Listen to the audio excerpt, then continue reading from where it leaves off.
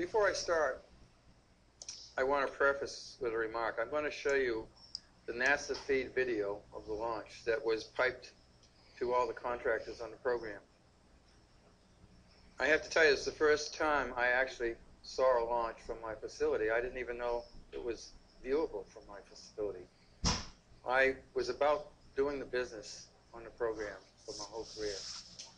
And this is the only one I actually saw from my plant. But before I show it to you, I want to impress upon you several things. And although this may sound like a crass statement, it's not meant to be so.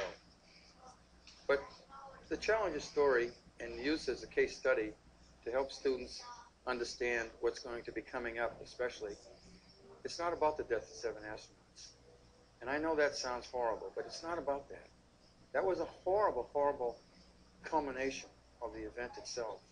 7 exceptional people forfeited their lives for such an irresponsible launch decision. It's also not about the loss of over $2 billion worth of hardware. What it's about is professionals in the system who had the authority and responsibility and fiduciary interest to do the right thing. And they abdicated that.